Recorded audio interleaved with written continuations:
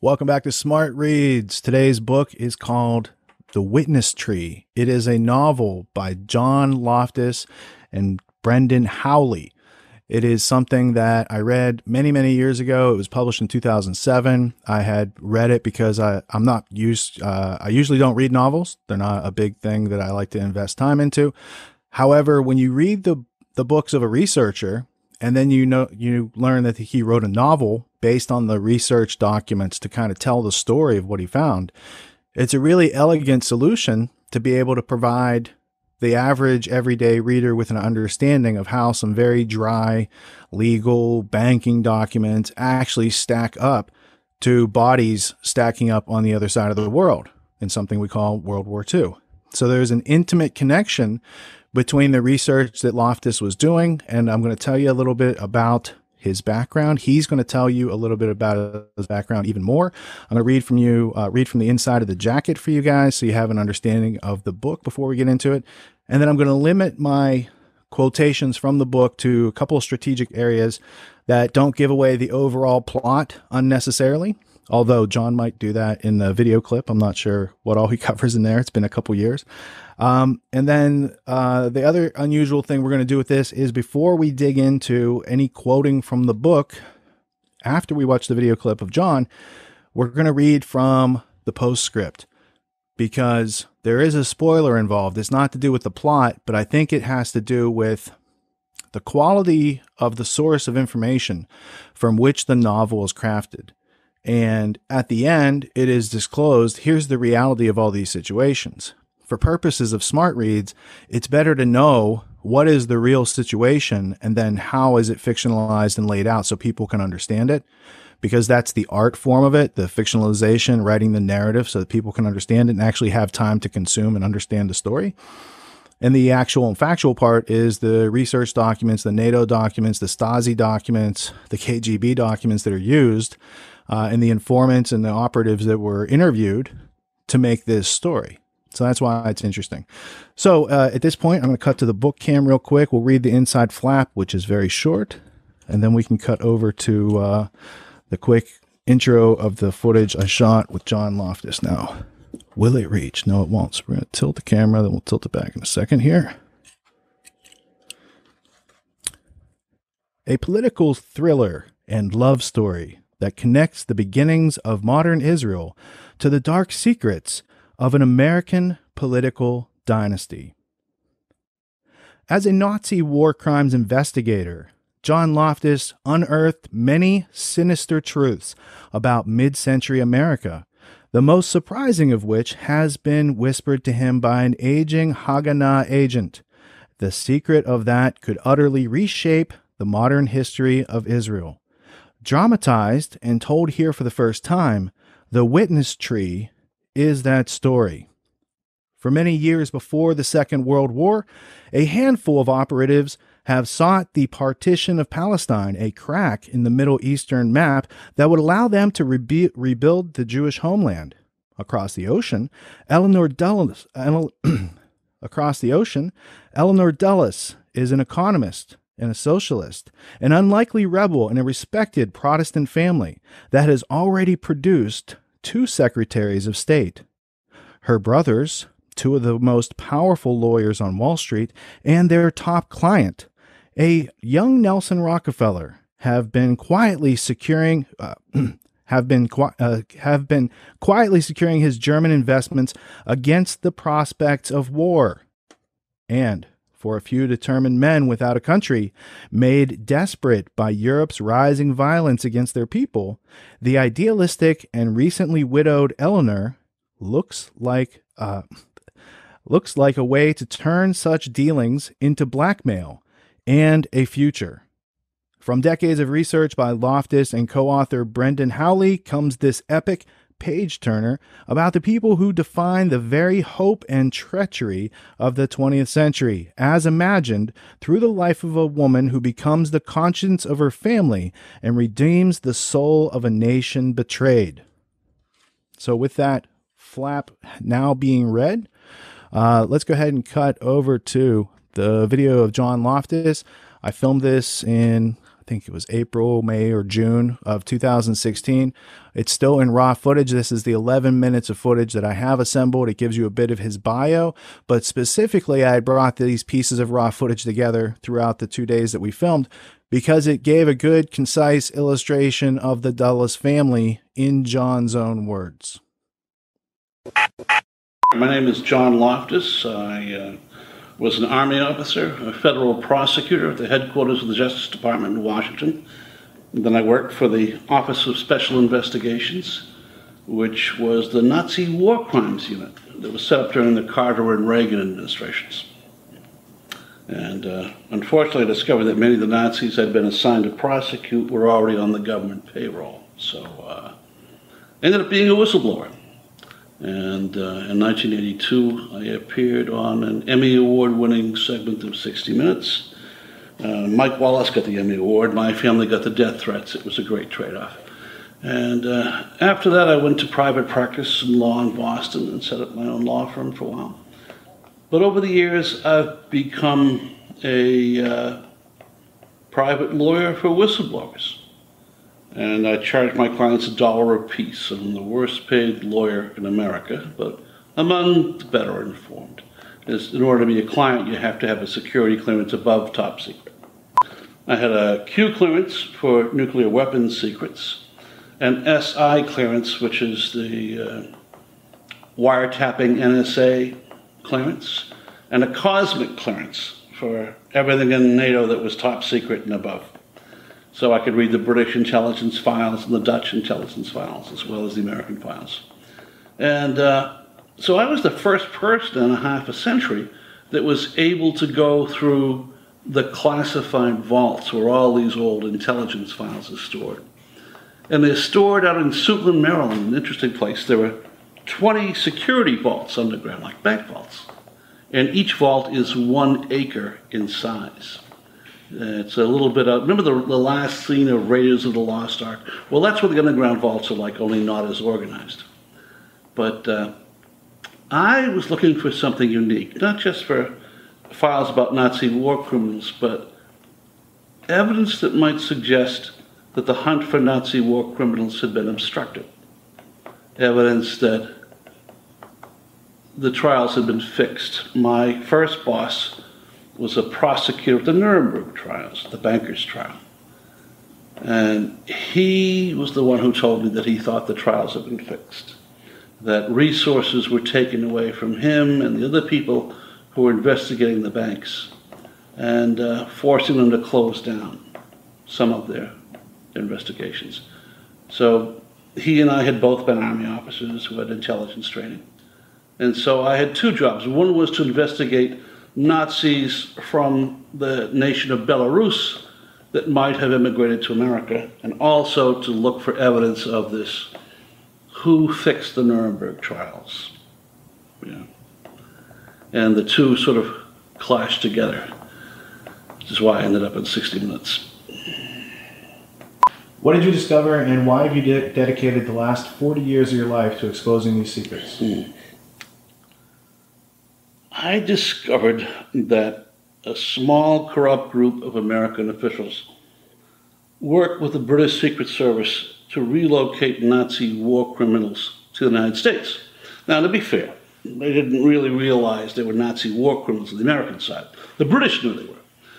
But the British said, look, we have all these great spy rings in Eastern Europe and in the Arab states. And they may have fought with the Germans in the last war, but these people are not really Nazis.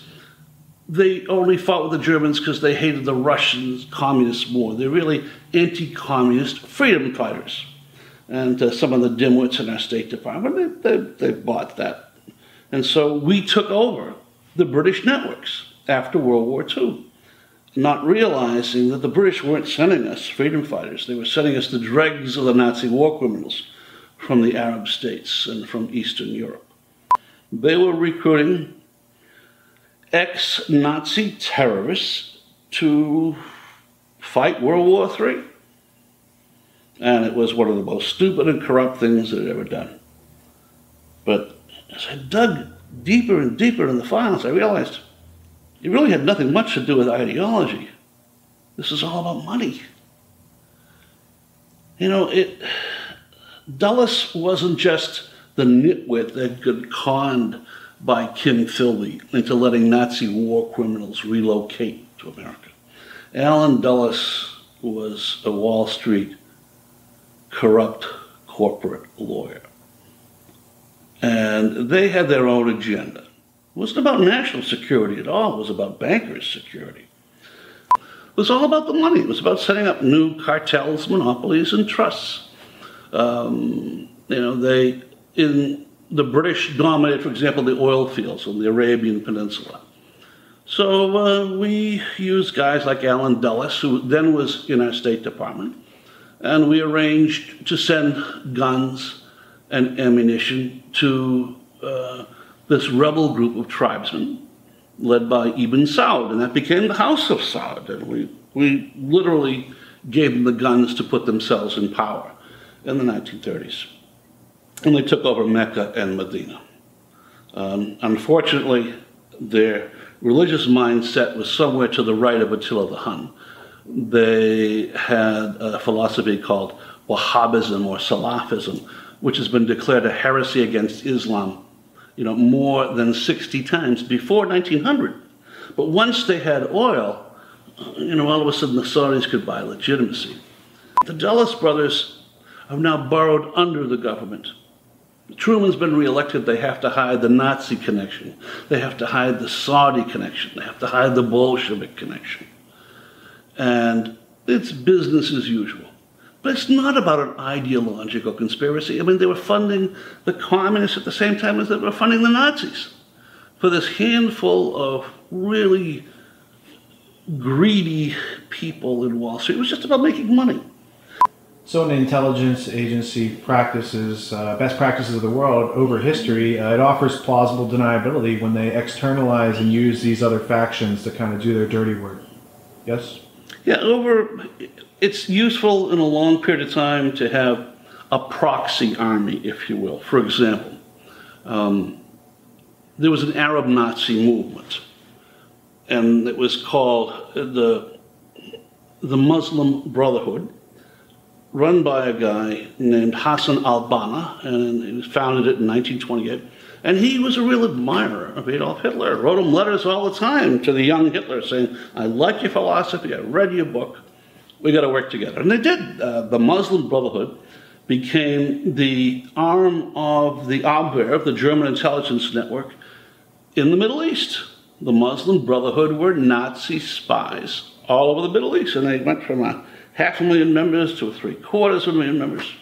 And Philby sold them to the Dulles brothers. And when Nasser and the secularists came to power in Egypt in the 1950s, they had this huge army of Nazis running around their country, and they threw them out. And Dulles went to the Saudis, who were his business clients, and asked them to take them in. And this gets really funny here. The Saudis agreed because at least the Egyptian Nazis and the Muslim Brotherhood Nazis were literate. So the Saudis gave them a job as school teachers at the madrasas. And so young men like Osama bin Laden were literally educated by first-generation Nazis. And the brother of the chief Nazi propagandist, Qutb, was the guy who was the tutor for Osama bin Laden. So you had a perfect storm of Nazi racism and Saudi religious bigotry coming together with the relocation of the Muslim Brotherhood to Saudi Arabia. And this is the same Muslim Brotherhood that, they were still fighting recently in Egypt. They never went away. This is the second generation Nazis are there. When you think about it, the Muslim Brotherhood and its offshoots, Al-Qaeda and Hamas, they're all the same philosophy. They're against democracy, against Western civilization. They hate the English and the Americans, and above all, the Jews. So nothing has changed. We're still fighting in the Middle East because Philby conned Dulles into taking over the Muslim Brotherhood. That was going to be his proxy army of terrorists to fight the communist terrorists in the Middle East. And boy, did we get suckered in. Well, let's talk about the Dulles brothers for a second. You state that Allen Dulles was one of the worst traders in American history. Can you talk about the Dulles brothers in the context of the 20s, 30s, and 40s? In the 20s, 30s, and 40s, the Dulles brothers were helping the Wall Street robber barons take their money out of the United States and relocate it to friendly foreign fascists, whether it was Saudi or even the Bolsheviks in Russia or the German fascists, because they could reestablish the monopolies that these guys loved.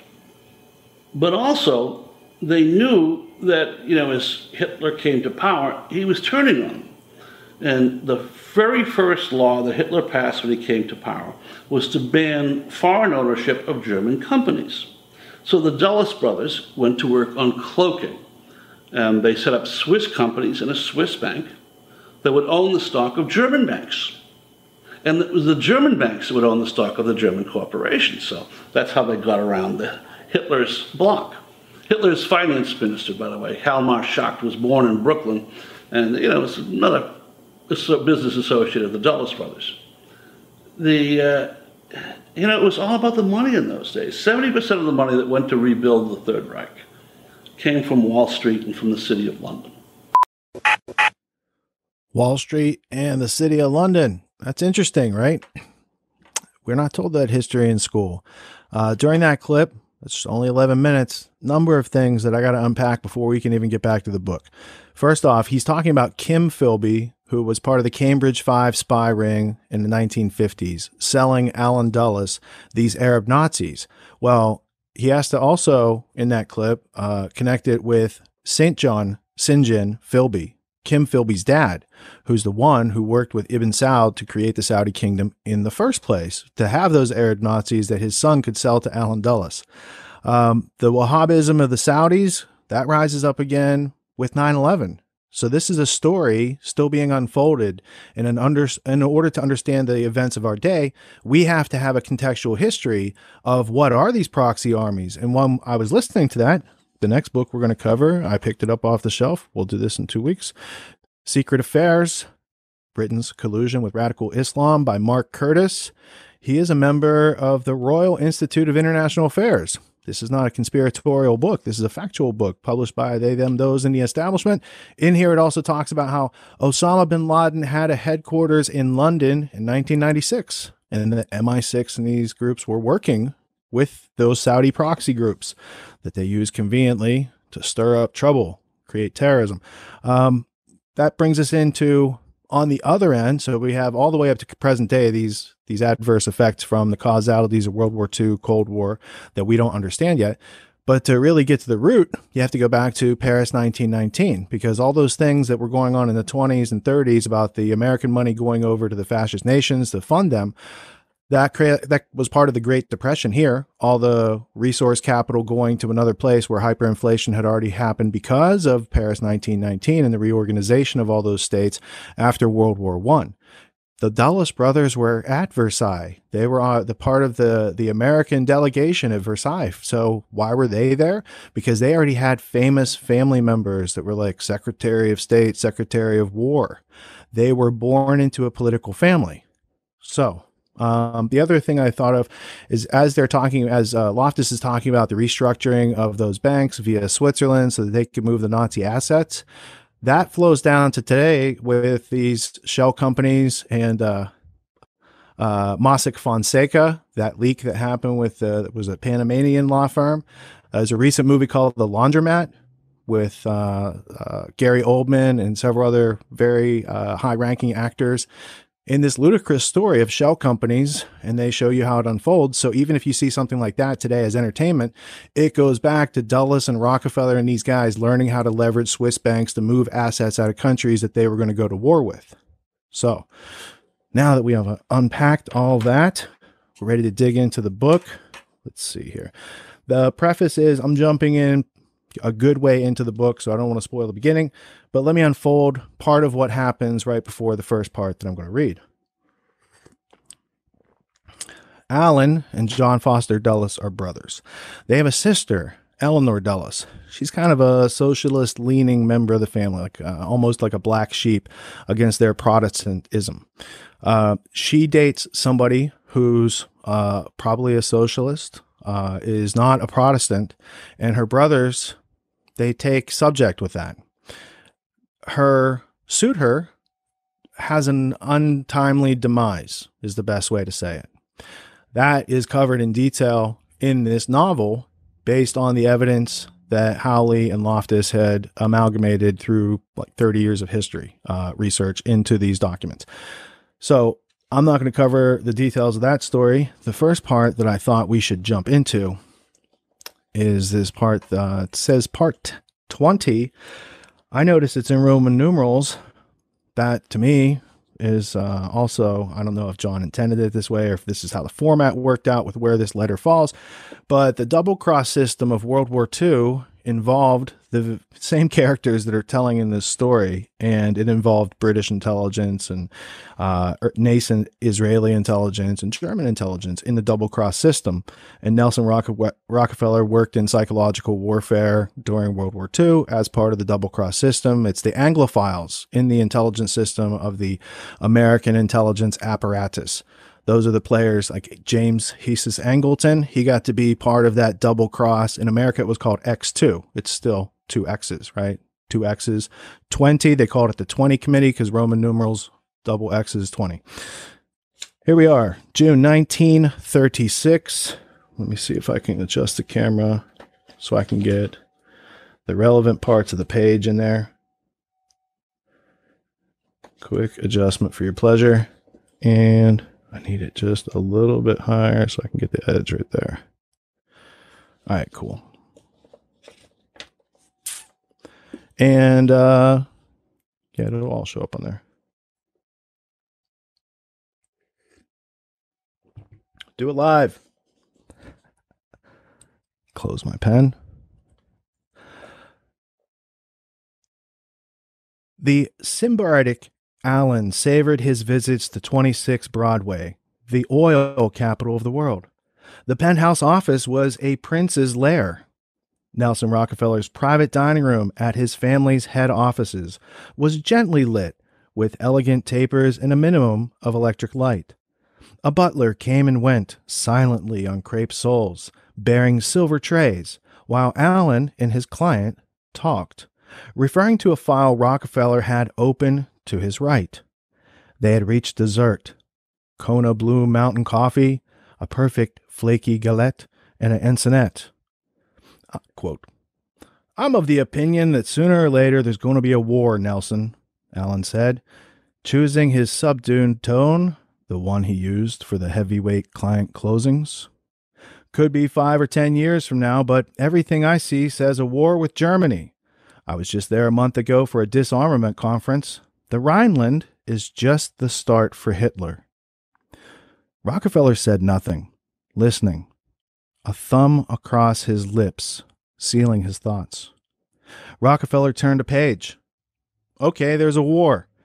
What if we do want to move our money around that's parked in Switzerland? Says here that you're recommending the Bank for International Settlements." "We are," Allen agreed. "We've worked out a few wrinkles there, too. The idea is really implicit in the standard Farben share swap.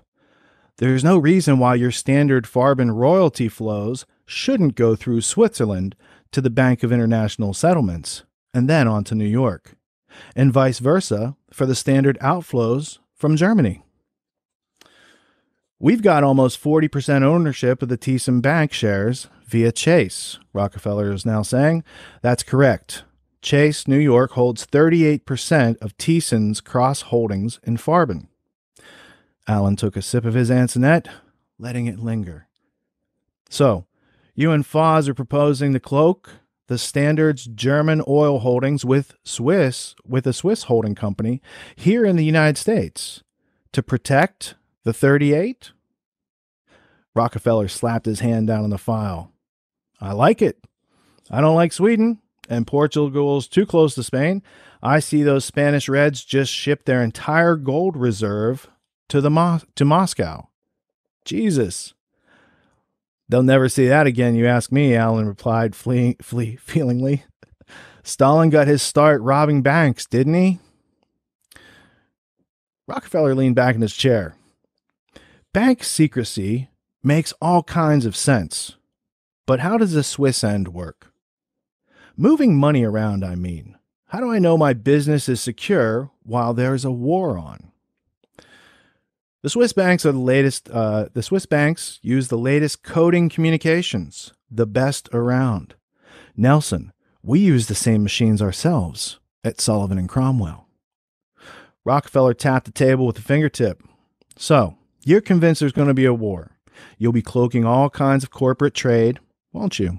Good for business, right? Actually, Allen said quietly, most of Wall Street have enough on their plates just keeping their heads above water. And the State Department, they're all ostriches. Nobody wants to know. You'd be ahead of the game.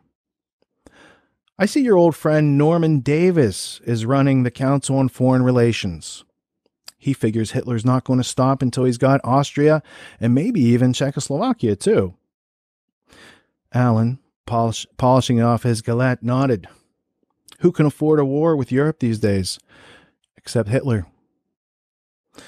We have a real client in that German Air Force, Rockefeller mused.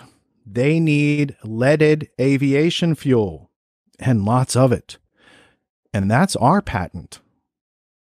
Allen could see Nelson's gears going. All the more reason to cloak like this, he observed. A really fine dessert and a superb venison, Nelson. We fly 'em in from upstate. Nothing but fresh killed at this table, I'll tell you that. Let's see, am I getting it all on the page? Just a little adjustment. Nelson closed the cloaking file and pondered its cover for a moment. Right. Let's keep on with this cloaking neutrality idea for some more. Here's what I hear on the standard grapevine. Caracas, Bogota, Mexico City, the South American countries are going to follow the Vatican's lead and stay out of it if Europe goes up, aren't they? So now we see the Vatican coming in as a player on the table. The statesmen tell me yes, they will. The Pope's made it quite clear that the real enemy is the Bolsheviks. My best information says that they'll stay neutral, but that's only part of the story, Allen continued. No point pumping oil if you can't sell it and your tankers are on on the alien property custodians list. Everybody's got to be able to move with a war on. Otherwise, you're hamstrung by currency restrictions or even flat-out confiscation. Rockefeller nodded, poker-faced, waiting while the servant cleared. Tell me, what's Schroeder doing? Prescott Bush over at Brown Brothers is jumping up and down, telling me we should be looking for a bank that'll go both ways. Well, sure, Allen agreed, warming to his theme. Nothing new. The big German industrialists started doing it in 1917. The smart ones, August Thiessen among them, getting the ownership paperwork into neutral cloaks to beat the armistice reparations claims. His son Fritz has made an art of it. Used the money to put Hitler in power. Bought and paid for. Thinks he's entitled to a break on the Nazi tax rates. I hear Fritz got his real profits stashed offshore, well away from the Nazi tax auditors. Someplace convenient, I hear, like Brussels or Amsterdam. Rockefeller thumbed through the file again, thinking. And a war? Well, neutral paperwork is your safety valve. When you're ready, you lift the cloaks, and there are the profits, safe and sound, ready to repatriate. And it means that you can move oil profits around easily, too, from neutral to neutral. Handy if you've got a patent or dividend outflows in harm's way. Rockefeller held Allen with a steady gaze. What's the risk? Waiting. We know little from the outside about how the alien property issues play out, you see. Foster helped run the Alien Property Commissioner's Office in 1917. So Allen's brother, Foster, back in 1917, before the 1919 armistice, they're already working on how to divvy up everybody's everything else. Allen shook his head slowly. Let's get this back over here. Feeling his belly pressing against his waistband. And we have Washington wired on cloaking matters, right down to the committee tablings. That's our bread and butter down there. The existing language is Appendix 3. If you want a second opinion about the details, moving profits offshore, there's Fletcher at Polk, Davis, and Wardell. Something this big, count on it. Who else you doing this for? That's privileged, Allen murmured. But a few big Fortune 100 names run past me. Rockefeller listed a half dozen household names of American industry and finance. Allen merely smiled. Then, abruptly, the evening was over. Rockefeller stood, flipping his napkin aside. Fine. Draw up the papers, he ordered. Then you walk me through them. You must excuse me, Allen. I've got another appointment. He gestured to the richly polished doors. Now, why don't you and the boys move Sullivan and Cromwell uptown to our new center, Rockefeller Center. Give you a hell of a deal on rent, and your staff will love the offices. I helped design them myself. Lots of light, lots of space, air conditioning, fast elevators. Won't find a better office in the city, or the world, for that matter. Allen chuckled ruefully. I'd move in a flash, you know me. Nelson laughed and nodded as Allen walked out. Well, if you fellows change your mind, you know where to call. He stopped and patted Allen on the shoulder. Best to Foster and your wife. See you at the yacht club this weekend? Should do, Allen said, allowing the butler to help him into his overcoat. We're racing. Give old Smithson a run for his money if we get the right wind. Remember me to Mary. Nelson closed the door as Allen left, turned and opened a side door to a small sitting room with a view of Broadway, bright with lights.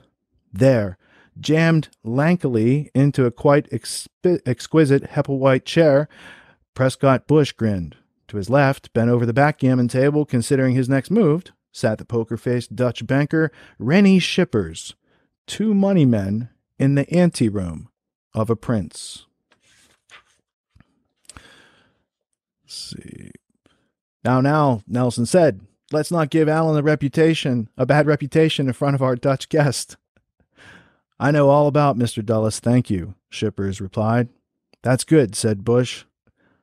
Appraising his position on the board, Shippers rolled poorly yet again. That's even better, Bush said, pleased. I'm up 82 for the night. Now, he's telling Nelson his backgammon score. For now, I'd watch him, Press. These Dutchmen are all short arms and deep pockets. Bet you didn't know our friend here is Fritz Thiessen's man in Rotterdam. Did so, Bush countered. Who else you making money for, Benny or Rennie? Rockefeller settled himself in the chaise lounge. I'd have thought that you'd have that one figured out, Press. Me. Let's hear the latest from Berlin, Rennie. It's all about you, Mr. Rockefeller, Shippers replied, not looking up from the game board. Well, Nelson said, lighting a cigarette, I guess I better have another drink in me before I hear the news. The rumor is, Shippers began, that you and I.G. Farben were swapping stock, Mr. Rockefeller, to cover the handover of patents and royalties for synthetic oil. Standard and Farben, the two biggest chemical concerns on the globe, married at last. It's a big, big deal, Bush said. One for the history books. I could use a piece of it, Nelson. Rockefeller ignored Bush, sliding the cigarette lighter over to Shippers, who lit a rough-looking Brazilian cigarillo. Now, the banker's question, said Shippers. We're speaking about Standard's oil revenues and royalties. How do you get that kind of money out of Hitler's Germany, Mr. Rockefeller? Roosevelt's got all kind of smart lawyers, Rockefeller began, unhurried now, with nothing better to do than to sniff out that exactly, especially if a war's on. So that's where my dinner companion comes in. We'll get our money out. We'll get our money out, I guarantee you. Sure, said Bush, who, on the wagon or not, looked rather worse for wear, now that Nelson had a good look at him. That's what you say today, but what if Hitler doesn't play ball? Rockefeller glanced very quickly at both men. He'd heard enough. Let's get my table at La Martinique, Say hi to the girls, have a few laughs. We've been working too damn hard. Hell, it's almost 10 on a Friday night. No wives? What say? So I'm cutting down to basically that dialogue goes on, and he says, Shipper said nothing. Bush kept rolling to the right door and practiced the drinker's calculated stride. Rockefeller let the doors closing behind him cue his first question. He's sober these days, like I'm Kaiser Bill. First off, Rennie, who told you about the stock swap? That's a family recipe. Shippers felt a shard of ice in his rib cage. You hear things in my line of work, Mr. Rockefeller. Rumors.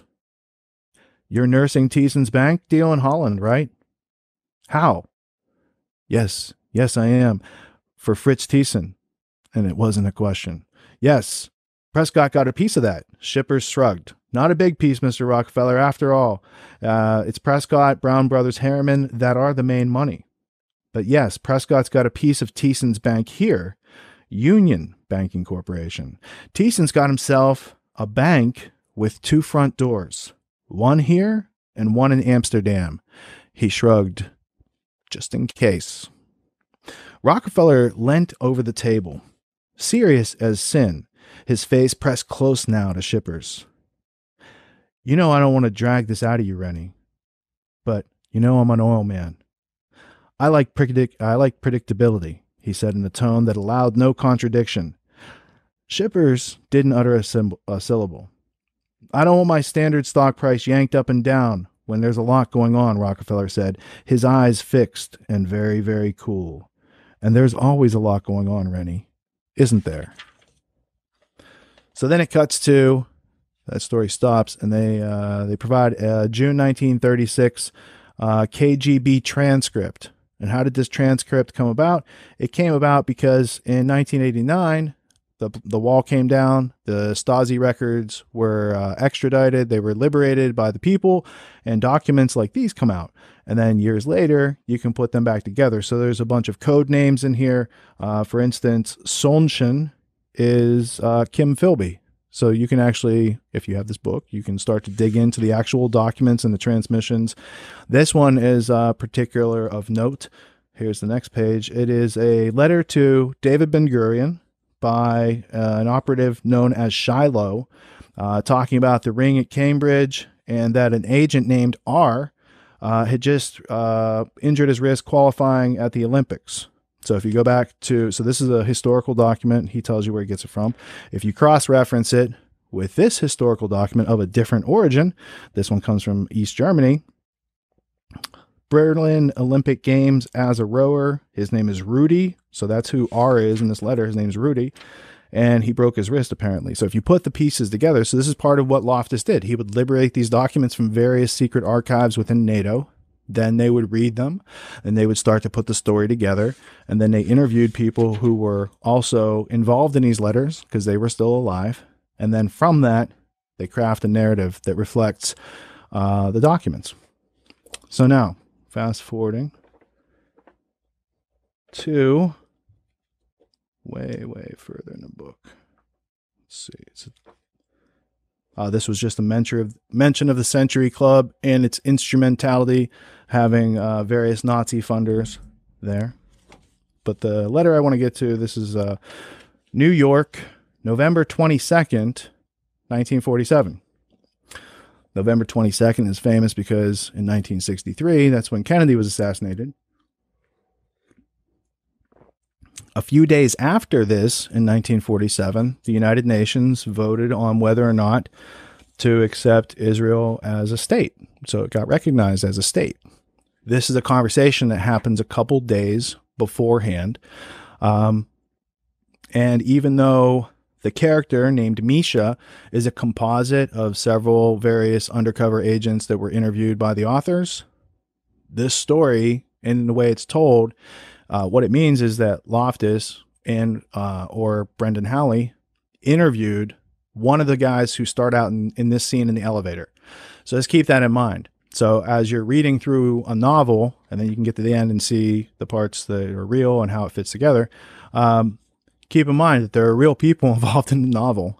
and that starting out with these two guys in the elevator, coming full circle through the meeting, and then like 50 years later, doing an interview with one of the authors of the book, that's how the information actually makes it to you.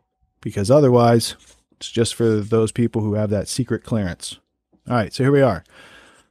New York, November 22nd, 1947. A long, silent elevator ride up to the boardroom. Neither said a word as the car clanked past the lower floors. This is how a hanging feels, Misha thought. And I volunteered for this. The dossier under his arm seemed to weigh many pounds. It might fall through the floor and burn into the bowels of Rockefeller Center if he loosened his grip. Done this before? Misha said at last, as they watched the elevator's indicator arm sweep upwards. Yes, Elam said, not looking at him. Elam had his hands in his pockets. He had brought no overcoat for the visit to New York and had borrowed a shearling coat that was too big for him. He was younger than Misha. Shiloh had sent a child, except this one had the metallic gaze of a salamander. Misha cleared his throat. He's expecting us? He had a phone call from Jerusalem to get him thinking. Misha watched the arm rise past 15. He could feel his pulse in his hands. Elam looked over at him, measuring him from head to foot. Wipe your lip. You're sweating. Don't worry. It won't take 10 minutes. And then he fell silent as the floors clicked by. At 29, the doors opened, and a snappily dressed young man said, "Good evening," didn't wait for a reply, then turned on his heel and led them to a pair of double oak doors. He opened the doors and remained outside. Misha wouldn't soon forget. Let me make sure it's focused. Focus. There we go. Misha wouldn't soon forget the expensive snick as the doors shut behind him. Elam didn't pause. He kept moving down the short corridor, past the oil paintings and the bronze Degas figurine in its bell jar. Misha followed, his shoes settling gently into the perfect carpet at each step. Ahead of them, a wall of dark drapes covered what must have been the most expensive view in all of Manhattan. Still moving, Elam snapped a finger and then pointed to the door on the left. There he stopped and rapped 4 times, quite slowly. It seemed absurdly easy. Elam knocked, and the door opened. Misha recognized the face instantly from the photographs. "Hello, fellas, come on in," Nelson Rockefeller said, his eyes cool. Craggily handsome, a large forehead, and swept-back hair, hunched slightly at the shoulders, Rockefeller wore a wintry smile that vanished when Elam only nodded and kept moving toward an armchair near the desk. Misha took the second chair, the dossier on his knee. "It's a momentum game," Shiloh had told them. "Welcome, gentlemen," Rockefeller said. "Can I offer you a drink?" "We don't drink," Elam said. Then, after a pause, "Thank you. You have some idea what this is about?" Rockefeller, who was in his shirt sleeves, frowned slightly. "No. I had a call, but it didn't make any sense to me. Something about some papers." "Yes, that's why we contacted your lawyer, Mr. Dulles. He's aware of the urgency of this matter," Elam said. God, he's calm, Misha thought. I'm fighting to keep the jitters out of my legs, and it's like he's ordering coffee. That made Rockefeller pause. "Yeah, well, Dulles wasn't available." He shifted slightly, waiting, his hospitality cooling. Elam held out his hand for the dossier, and Misha passed it over. "This is the dossier Jerusalem told you about," Elam explained. We've selected what amounts to the tip of the iceberg. It's interesting reading. He passed the folder over and then surprised Misha by standing up and walking over to the big window beside Rockefeller's desk. He stopped and stared out over the skyline through the Venetian blinds. The effect on Rockefeller was palpable. His eyes went from the dossier to Elam and then to Misha, who consciously slowed his heart rate, something that didn't register on his temple for each pulse. Rockefeller's eyes hit the first page, the current account records from 1943. He turned slightly, involuntarily toward Elam, his eyes moving as he read. Elam chose that moment to move slowly from the window to the drinks tray. There, cool, constrained, he poured a large scotch for Rockefeller, then put the glass down on the open file folder right beside the contents of the banking file. "Turn the page," Elam said. Incredibly, Rockefeller did so. Next was the share structure of a very well-known Swiss bank, courtesy of files no one next to God in Switzerland had ever seen, except the sweet young thing at the Zurich Public Registry Office who happened to know Israel Kifferman's son. The next page is very informative. I think even a journalist might follow its implications, Elam said. Rockefeller's hairline was suddenly shiny, rivets of perspiration gathering there. He turned the page and moved his glasses back with a finger. Page 3 was a record of a 1944 share transfer. A transfer tantamount to treason in any U.S. jurisdiction, complete with U.S. Treasury Department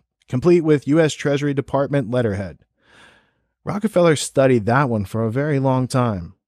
He looked up, ignoring the scotch. "What's Ben Gurion want?" Elam was already reaching for the files. "Votes," he said simply. Latin America votes for partition. We need all 15. You can get us our votes. You say goodbye to this embarrassment. You can put the dossier right in your safe. Rockefeller said nothing, turning page after page, some faster, some slower. The U.S. government documents giving him the most pause. At the last page, he closed the file, ran a finger across his hairline. Misha expected a rant or a confession. But there was only silence and the dim sounds of the city beyond the plate glass. There was no trace of stress in the man now.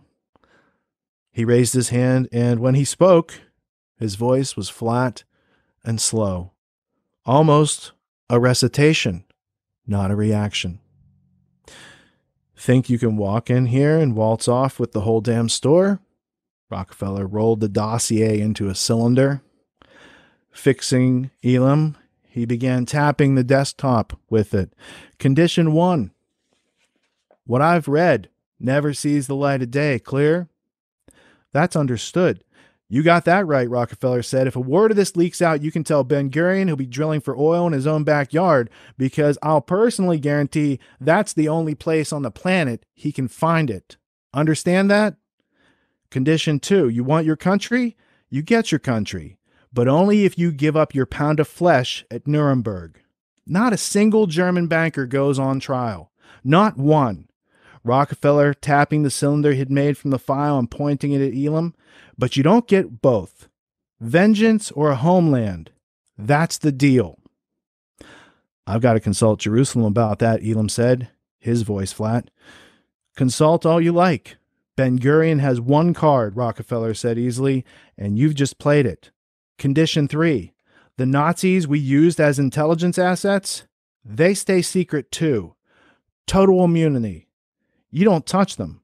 You don't leak a word to the press. They're vanished. Lock, stock, and barrel. Clear?"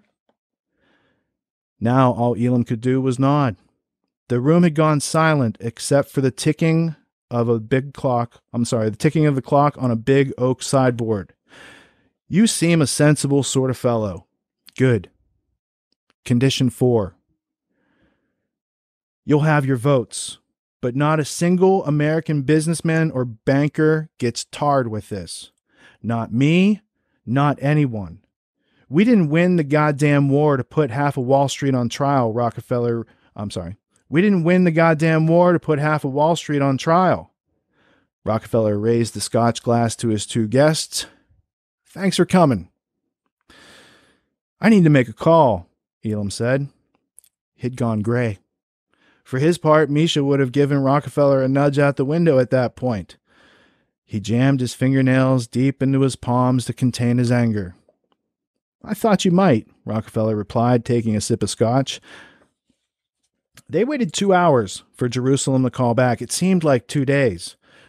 They sat in a side office about to be painted, its furniture covered in white drop cloths, a reminder of how short their stay was to be in Rockefeller's world. They sat in silence, reckoning the room was bugged. When the call came, Elam and Jerusalem agreed that the line had to be tapped. So they chose Hungarian, Elam's second language, and kept it short, knowing full well if the line was monitored, they'd buy a few hours at most. Elam was inconsolable. No one at Shiloh's send-off had expected the counterpunch. Did we choose the wrong man? Elam asked wearily. Start at the top, work your way down, that's the way, Misha said. Piece of work, isn't he? But Elam was lost in his own thoughts. I think I'm going to be sick. Don't give him the satisfaction. Elam nodded. We'll get the votes, that's something. He had his hands... he had his head in his hands, and Misha could see the ring of sweat on his collar. You know, he said slowly, I'm beginning to think that God... Elam picked up the ringing telephone and listened to it briefly. He put the receiver down, biting his lip for a moment, and exhaled. He still gripped the phone as if it might float away, looking up with eyes devoid of hope, and said, It's yes. They said yes. They went back into Rockefeller's office, and in 3 minutes, Misha checked his watch for history's sake. They were out. The deal confirmed. The young man in the natty suit reappeared as if out of a hat and summoned the elevator, a pitiless glint in his eye as he waited with them in silence. What was there to say? In the elevator down, Elam passed his hand through his hair. If we don't get the votes, he said quietly, slipping his hands back into his pockets, I'll climb every stair in this place to get to that creep. And then I'll break his neck. And then the other guy, too, Mr. Suit. Him first. Misha believed him. Now, so I don't want to read too much at once, but it does flow into the next part, which is 6 days later, the United Nations, they're there, Foster Dulles is there, they're having negotiations to get these votes to vote on Israel and the Palestine partition, and Israel being a function of that comes out of the partition. So at one point, there was an interesting part. I'm going to take a sip. That a recount of a conversation that went on with somebody from Cuba. And I think it was a good example of putting it in the light of people that were being asked to give up their votes, to vote against the Arabs, is how they see it here in the script. So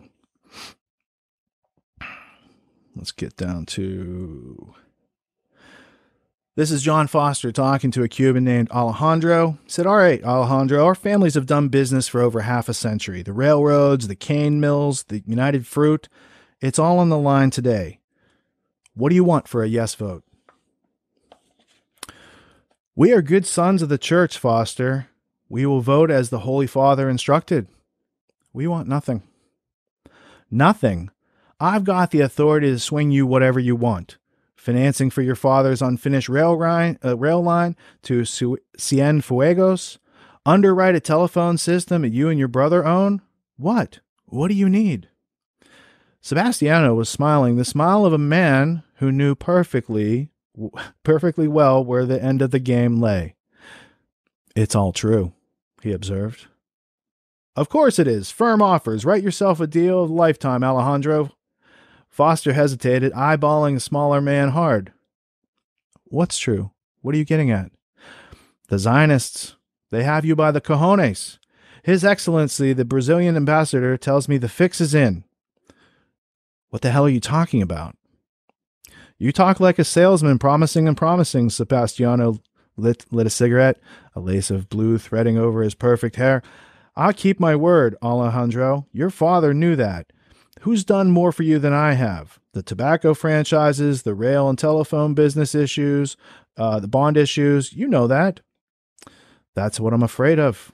The rumors are all true. What isn't a rumor around here, Alejandro? It's a marketplace out there. No rumor. No rumor then. Fact after fact, the Cuban declared. The preliminary vote says the Zionists will lose. No? By 6, 7 votes. No hope. The Arabs win. Yes? Ah, but no, senor. The vote is postponed. And suddenly all the Latin countries in the Vatican's back pocket, they swoon, all of them. Santa Teresa. Again they think, and think again their vote. Por qué? After his visit, the telephone call from your friend and client, Mr. Rockefeller, of course. Convent girls, those convent girls falling those men. So he's like they're young girls fainting to get a call from Rockefeller. They faint to his touch, no? Costa Rica, Venezuela, Honduras.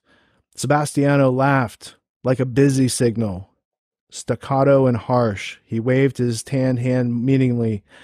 Mr. Rockefeller is a Svengali when he comes to call. He knows all. He sees all. He knows where the bank president from Tiliculapa has his millions and his mistresses. Where the general from Buenos Aires receives La Heroina, and how electricity came to Bolivia with the silent Germans who hide there in the mountains. A very big mystery to people. Mr. Rockefeller knows where all the skeletons are. It is no matter to him to twist the knife for a vote to abstain. What are we to him? You know things, Alejandro. I pity the Arabs, Sebastiano reflected, ignoring Foster. I never thought I would, but I do. They're terrible leaders, corruption, even worse than in my Cuba. And my God, they're high priests or whatever they're called. Vengeance is all they offer, no hope. The Jews will drive them out like rabbits, and there will be war after war. Those unhappy, unlucky people. He shook his head and then gazed at Foster steadily, preparing to deliver a Cuban nugget of philosophy. My father has been dead for 25 years. But he and my mother, God rest her soul, they gave me 2 good eyes. Mr. Rockefeller has nothing in his hand to harm me or my family. Alejandro Sebastiano took a long, last drag from his cigarette and gave the most eloquent Cuban shrug. Ah, but who knows what this terrible scandal is? Foster raised his hand as if to make a point, but words failed him for a moment too long.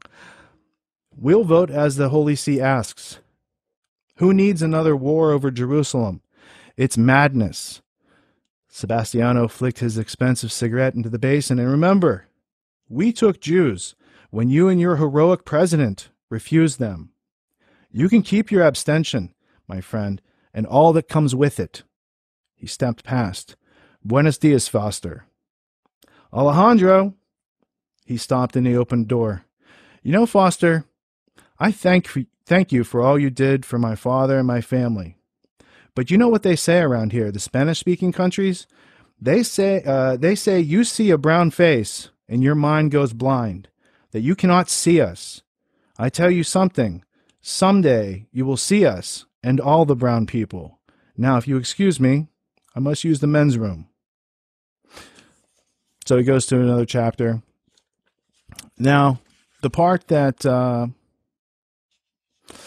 I found interesting was that the United Kingdom, of course, having a hand in all of this, Balfour Declaration, World War I, Paris 1919, all the way up through World War II. They abstained from the vote in 1947. They abstained from voting on the project that they helped to initiate. 1916. Postscript. I was going to read this first, but I thought, given what John said in those 11 minutes in the clip, it was enough to get you this far where you can read. If you make it to the end of the book, let's get it all clear. This is a novel, but much of what you have read is based on known fact, although the most intriguing elements are still classified. Some isn't. There were no Niemanns, for instance, but Baron von Schroeder knew Foster Dulles well, and Sullivan and Cromwell record of involvement in cloaking Nazi assets is clear. Reuven Shiloh did in fact mastermind the Mossad from the networks we recount. Eleanor did work with the Quakers in France in 1917 and had a peculiar habit of turning up in Allen's life at critical points, just as we suggest, not least in Trieste in 1946, but that's for another book. So is the interrogation Foster endured about his cloaking practices at the hands of some highly motivated Treasury lawyers in 1942. Thanks to our colleague, Professor Cees Wiebes, for drawing this to Brendan's attention. From 1953 to 1962, Allen was the head of the CIA. He produced wartime intelligence of often highly dubious quality, a fact noted by Nuremberg trial judge Michael Musmano. In a memorandum long classified, Judge Musmano excoriated Allen for obtaining immunity from war crimes prosecution for his SS contacts, including many of his Bern, Switzerland SS interlocutors, in exchange for a separate Italian surrender. And the Vatican did work hand in glove with the murky proponents of the rat lines, the Nazi rat lines. The saga of the Balkans war crime suspects in the Vatican rat line alone, John and Brendan met while Brendan was researching the CBC TV investigative documentary on Canada's role in the affair, is stomach-turning. Equally disturbing, the Vatican did own a series of interlocking joint ventures stretching from Italy and Switzerland to Lisbon in South America. Never mind interests large and small in banks and insurance companies in Mussolini's Italy, Vichy France, fascist Spain, and fascist Portugal. Brendan's recent research on behalf of American investigative reporter Gerald Posner suggests the insurance companies of Italy bear serious examination regarding Nazi capital flight. When God closes a window, he opens a door, as the saying goes.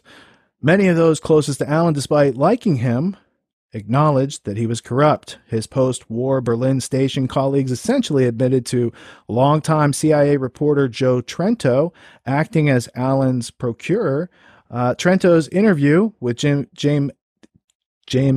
Jesus Angleton is the old counter-spy's deathbed.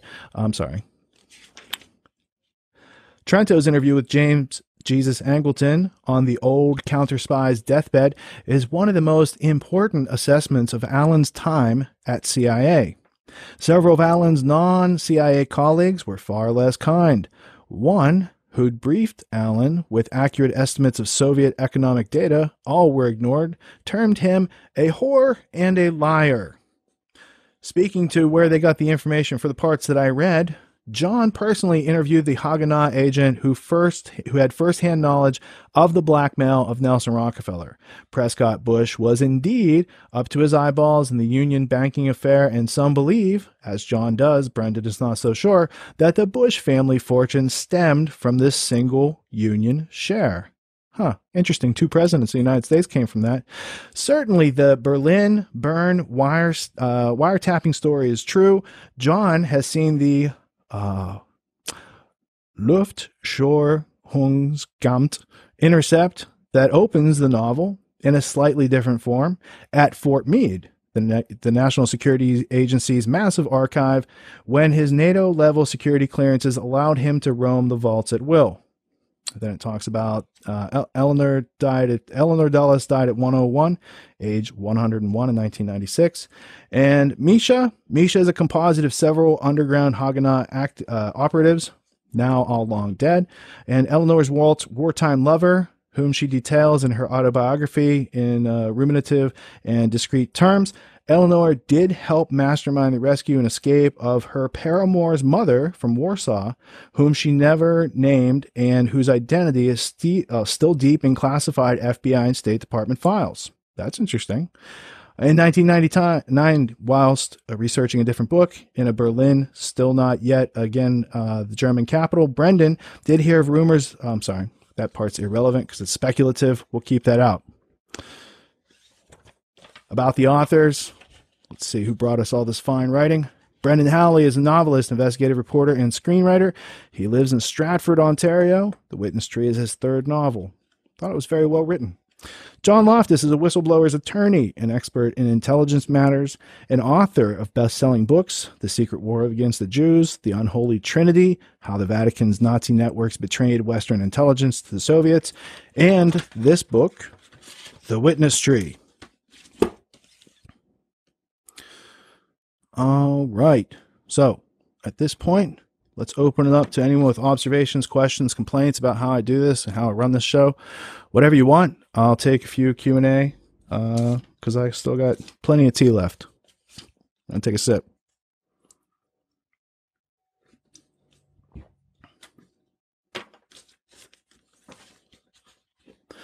Is there anybody out there?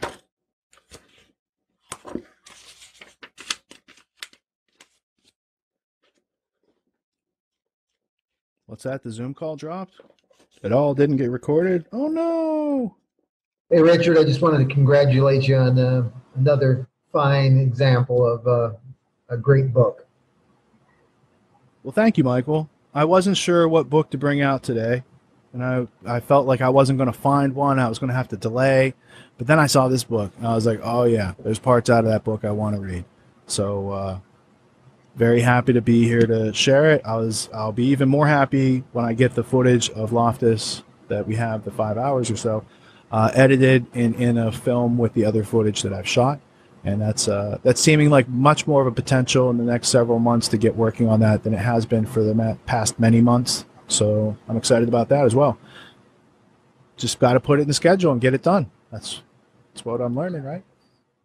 Well, I think you've really put a human face on some of these characters, or you've kind of created the opportunity to put a face on these characters in a way that I really feel like people need to look into. And certainly, this is a area that I would love to introduce to some people. And so, providing us with this kind of information in a platform that other people can digest it, I think can really open some eyes. So again, really big thank you. Well, I appreciate the compliment, and it inspires me for the next time when we do the Secret Affairs book.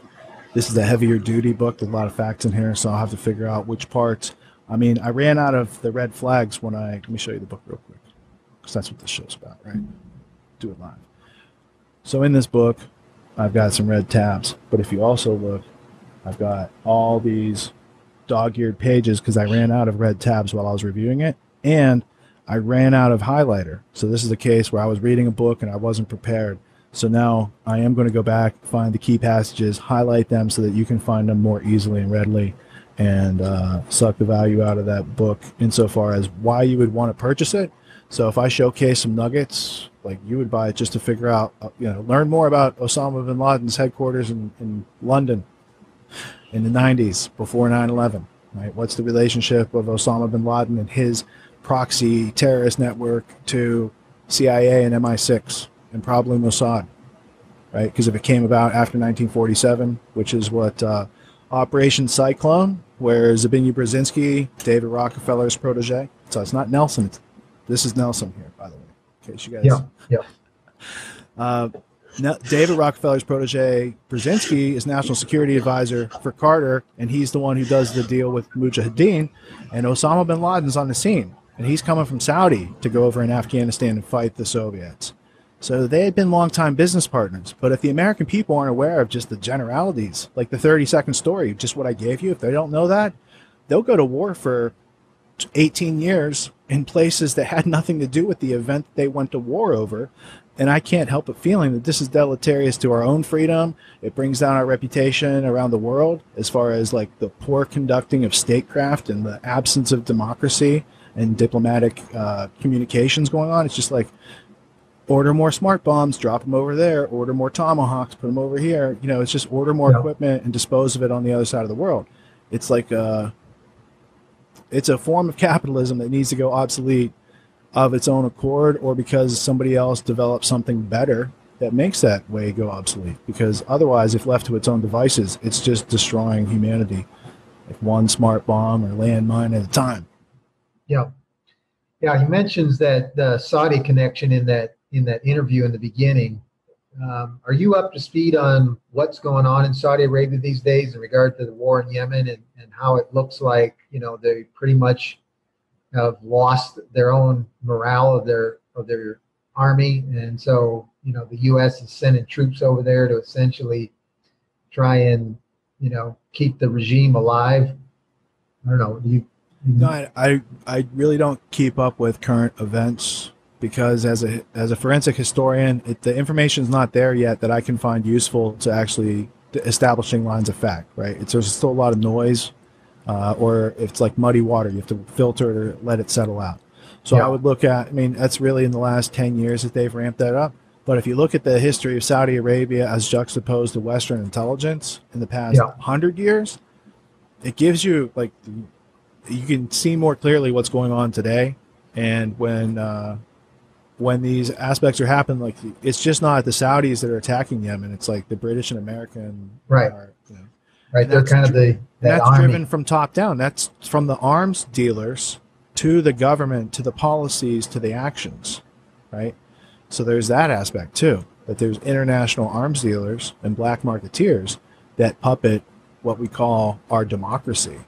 And people out there voting for right hand or left hand, I think they're usually nescient about that overarching supra structure. I mean, let's see, call it the super class. This is the David Rothkopf's book, Super Class. Let me cut to that. Let me show you, because that also will be a future smart read. Like, they got the world on the key ring. Right? And who is this printed by? Oh, this is a conspiracy book published by the Carnegie Endowment for International Peace, I'm pretty sure. We'll get to it. I don't want to bore you with more things. Oh, maybe we can get to it. Let's see. Superclass, the global power elite and the world they are making without your permission. Yeah, so we'll get to that one. To make sense out of a book like that, you got to get to a book like this first. Yeah.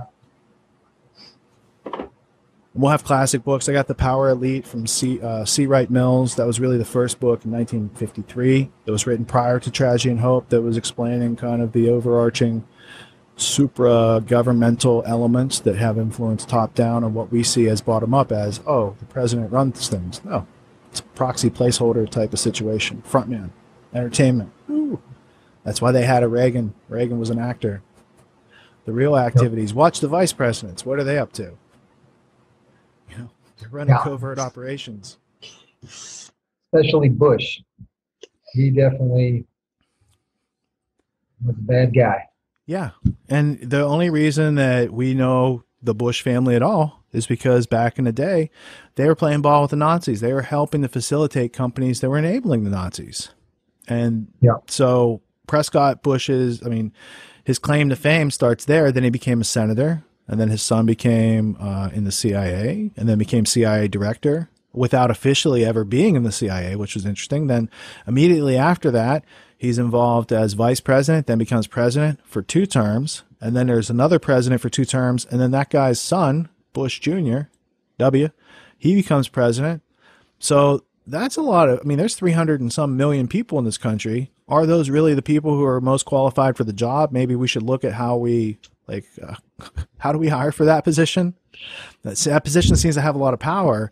And maybe the people who are getting power are taking power behind the scenes, and that's how they get that position, and it has nothing to do with our votes. Maybe that's going on. That's a good thing to consider, because that might be the reality. That might be the reality of the Holy See. That might be the reality of how popes are chosen. Who's got the most blackmail? Who's got the offer? You know, when you slap down the folder, if somebody else has the other move, you lose. You saw that. Those people were very confident they were going to blackmail Rockefeller, except it wasn't the first time he'd been blackmailed. Not the first time. So he's like, okay, I know how to handle this. I'll see that, but here's my conditions. That's a powerful lesson. And there was no tape recorder in the room so far as I know. So it's based on testimony of somebody who was there in person. But it gives you a good idea how the mechanics of that situation work. And I'm not saying to take it as factual and actual. You should dig into Loftus's other books to understand the nature of what they're unfolding in that novel, for sure.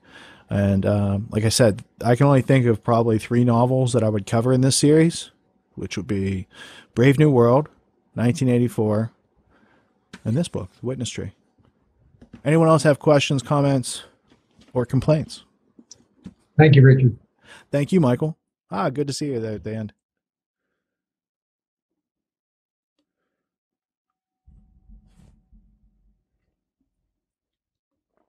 Had a couple comments. Step up to the mic, Ferdinand. How you doing? I'm doing well, and you? I'm doing pretty well, having this under my belt, because there was a lot of challenges I had to overcome today to get this far. So I'm feeling good. Good, yeah.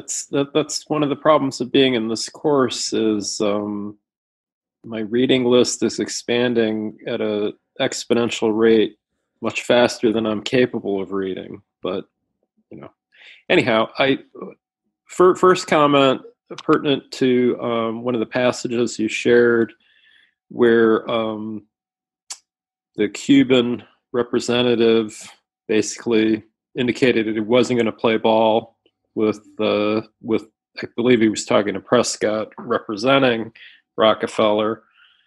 And I checked the vote on partition in 1947, and Cuba was the only Latin American country that voted no.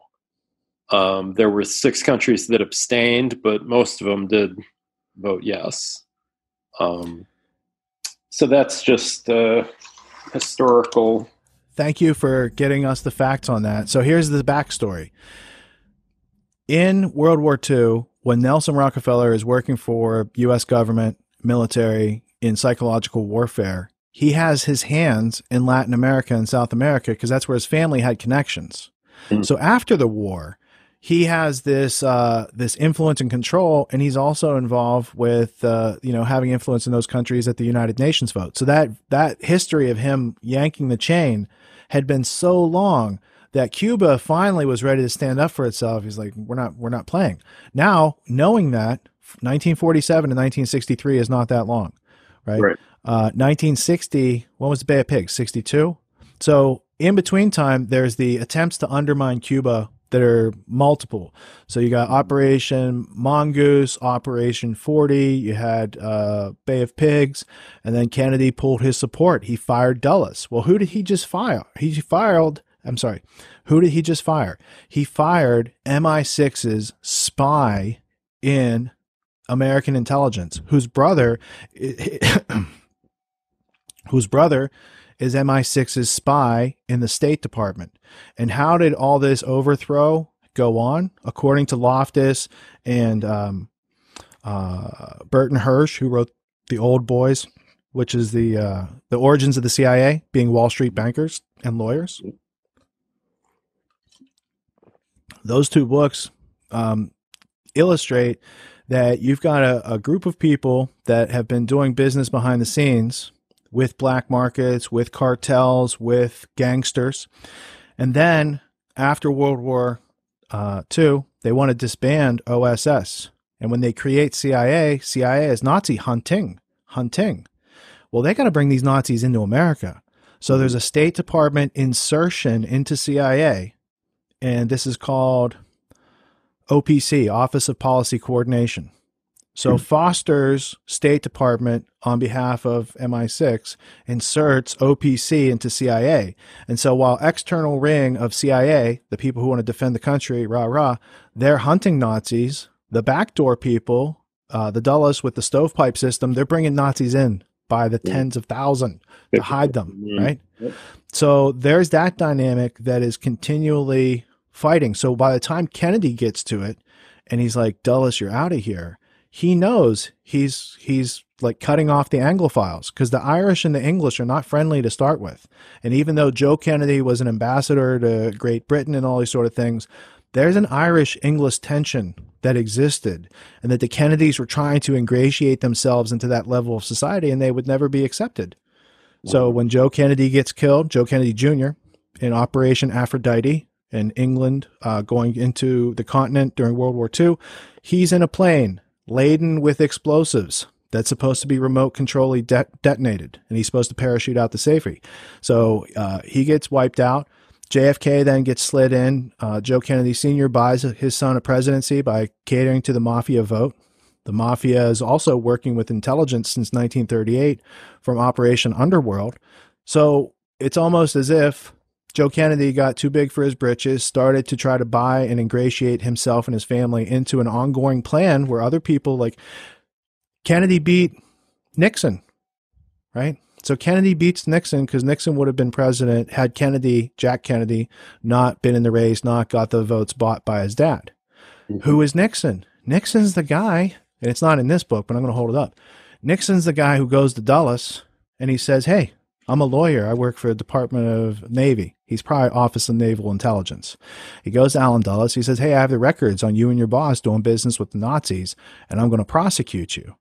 And then Allen Dulles becomes Nixon's campaign advisor. He's like, oh, we're going to make you president. First, they got him as vice president right away, right? Because he was vice president there for a while. And then that's how he was going to become president, running against Jack Kennedy. So when Joe Kennedy pays people off to get those votes, especially West Virginia coal miners, there's this whole shift in the power. And that comes back when Kennedy gets assassinated, not by Lee Harvey Oswald, because there's too many things that go on, including the Katzenberg memo, which is written by a Rhodes Scholar, that decides that Oswald's the guy without them having the evidence. So when you have pieces of evidence that frame up the guy they blame in the official story before they even had the evidence, and then the guy dies by the end of the weekend and can't tell anybody and can't talk for himself, that's a sketchy situation. So even a novel like this, it can inspire people. Let's say you have a friend and they only like to read novels. Get them a book like this, because then they'll be like, is some of this stuff real? Yeah. And you know what? The real stuff is so much more interesting than the novels. But every now and then people write a good novel because there's things in reality that people should know the story behind. And absent of them wanting to take in a really dry documentary or read a whole bunch of classified documents from once upon a time, they're not going to get to that knowledge. They're not going to get to it. And then they're always going to think, well, that could never happen because I don't know about it. Right? That group of people who thinks if they don't know about it, it's not going on. Yeah. So that's who we're always trying to bridge the gap with. We who read about these interesting things and look to have conversations with other people who might be also reading interesting things. And we keep ourselves safer, and we can overcome frustration and the friction of ignorance faster. So I think reading's fundamental. Any other insights, Ferdinand? Earlier on, when the novel was mentioning the connection between the Nazis and the Muslim Brotherhood, they mentioned a gentleman by the name of Qutb. And I recognized that name from Adam Curtis's series of videos, The Power of Nightmares. And he was actually a school teacher in Colorado, and then he went back to Egypt and was part of the Muslim Brotherhood, and then got tortured by Nasser and became even more radical. But I'm curious. I've heard you mention Adam Curtis in the past, and are you familiar with that video? I am, because I've seen almost all of Adam Curtis's movies multiple times. Right. It's a very interesting palette that he's laying out there. It really is. Yeah. I've always admired him as a documentary filmmaker, and the fact that he has access to the BBC archives. So he has like superb footage that nobody else can lay their hands on, right? And then I always wonder, is he related to Mark Curtis? And then I always wonder, is he related to Lionel Curtis? And I can't find the answers of that, so I'm not going to make an affirmative statement, but I have those questions because very well-informed people of that last name have been very influential in Anglo-American history in the last 100 and some years. So, there's a lot of, I mean, Curtis's documentary on Bernays and psychotherapy, Century of the South. And then he did the one on Afghanistan and the building of the dams there, and so he's done, like, they're all interesting. I don't always agree with his perspective or his agenda, but I can watch all of his work and find it very interesting, and I look up stuff on my own and I try to fit it together. So I try not to be an unwitting pawn of any of the BBC agenda. Sure. Well, I'm always on guard for that sort of thing. But the question I had about that was, certainly they mentioned Mr. Qutb and his pivotal role in the Muslim Brotherhood leading to Osama bin Laden and 9/11 and all that, right? And or at least that's the official story. And then but he makes no mention of the Nazi connection that he was likely taught by Nazis. And so the question I ask is, was that omission merely nescience, or was that intentional? And I don't know. But I'm glad that you bring up these other two gentlemen named Curtis, who I've never heard of, and they may be relation, they may not. I don't know. It's one of those things where I think Mark Curtis, a whole bunch of truth doesn't mean it's all the truth. Right, exactly. So Mark Curtis, you can actually follow this author on Twitter, and I'm pretty sure I do follow him. He'd probably be about the same age as Adam Curtis. Now, Lionel Curtis, who was instrumental, I mean, he's the guy that Carol Quigley said, shut off the recorder. If you talk about Lionel Curtis, you'll lose your career and maybe your life. Lionel Curtis would be like a great grandfather to this generation of Curtises, right? So there's two currently living. I'm interested if they're related. And then I'm interested if they're related to Lionel Curtis, who's a very famous figure in British history. In this book that we'll cover next time, Secret Affairs, Muhammad Qutb on page 88. And there's also Saeed Qutb, pages 61, 88, 89 through 90. So I would guess it's safe to say that although they were the Nazi fascist type of Arab, they do have intelligence ties to Britons. We'll learn about those next time. And let me see, page 88 will be the page to start from. So I'll mark that for next time. Get Qutb in here. There it is. Thank you, Ferdinand. That's a very interesting insight, observation. Now we're going to see how it unfolds 2 weeks from now. Cool. All right. Well, I appreciate the book. Very interesting, and learned a different angle on the whole thing. I mean, I knew to some degree Wall Street and dear old Prescott Bush and the Dulles brothers had their hands dirty, and it's interesting to hear, in a novel form, to imagine what it was like, the blackmail going on and the different intrigues. All right. Well, thanks. That's all I had to offer. Right on. Anyone else looking to add to this this insightful episode? Richard, I just thought I'd throw in there about Corbett. He had a tribute to Fletcher Prouty, and I think that is another kind of angle that people find this interesting. It would certainly be something that they can get another angle of the Dulles brothers from kind of a guy on the inside. Yeah, because Fletcher Prouty, I mean, they say the downside of Oliver Stone's JFK, a lot of people say, is that, Mr. X, he didn't exist. Yeah, he's an amalgamation. He's a false character, just like Misha, like an amalgamation of other people. So part of what's behind Mr. X and JFK is Fletcher Prouty and his recollection of the events, because they are very similar And they might not have been able to get his permission to use his real name, and they have to create a fictitious character because it is a fictional movie, right? Yeah. It's art, which is a lie to show the truth, which exists in reality, right? Art is artificial. It's artificial, created by man's hand, and it is something out there. It's not the thing. It points you toward the thing. It gives you insight about the thing, but it's not the thing. It's a reflection of it, right? It's like a counterfeit. Art is like a counterfeit of reality. So if you use it properly, you can use its counterfeit nature to your advantage to show people what is going on in actual reality. In the case of Fletcher Prouty, I don't know that I have a printed book by him. I know I have a ton of audio lectures, these sort of things, maybe even some video footage. But I'm not recalling if he put it together in book form, what that would be titled. Do you know of a book? I don't, but like I said, I thought, I got led to him by Corbett, and everything that I was able to dig up in regard to videos and interviews and stuff like that, I thought was rather well put together.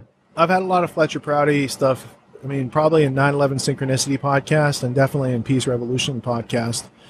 And I probably still have some Fletcher Prouty planned for future Peace Revolution episodes because there's many of those once I get to that part of my workflow. Always work waiting. It's good to do. It's fun when you're making your own list of work to do. Looking forward to that. Hey, me too. Me too. All right. Thanks for that final note there. Does anyone else have comments or questions on this book, the topics that we have talked about today?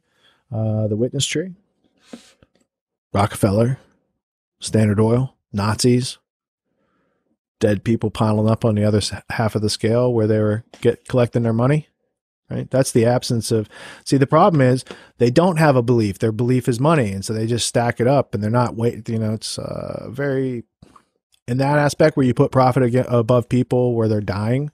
It's very sociopathic, and I dare say it's psychopathic. Except I don't think that they were unconscious to their responsibility in it. And then if you call them a psychopath, you're kind of saying they're not responsible for their actions. So at the very least, sociopathic actions that continue to go on and plague our government today.